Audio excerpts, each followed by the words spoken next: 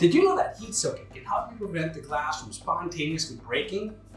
That's right, just spontaneously breaking for no apparent reason. Well, if you're in the glass industry, I'm sure you've heard by now about spontaneous glass breakage. But if you're not, don't worry, I'm going to give you the quick rundown. During the production of glass, we can get different types of inclusions.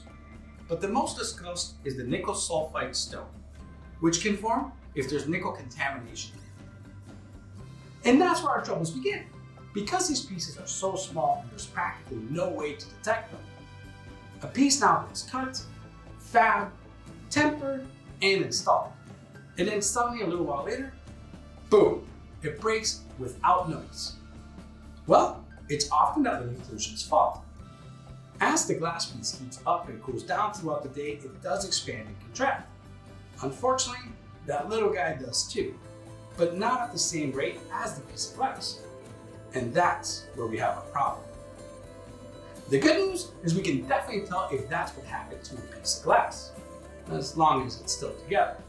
All we have to do is look for the little butterfly, like these.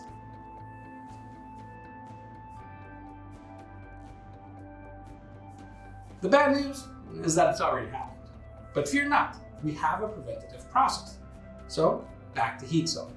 Heat soaking is the process of putting the glass through a cycle, much like an ordinary day, so that it heats up and cools down over an extended period of time.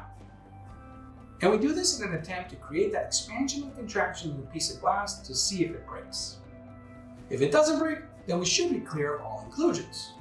If it does break, well, at least it broke in the shop, and they can just make you another one before they go out to the job. And this process can be applied to practically any piece of tempered glass. Mind you, it is extra, so it's obviously done for a fee. But depending on the size and complexity of your project, it's often a really good idea.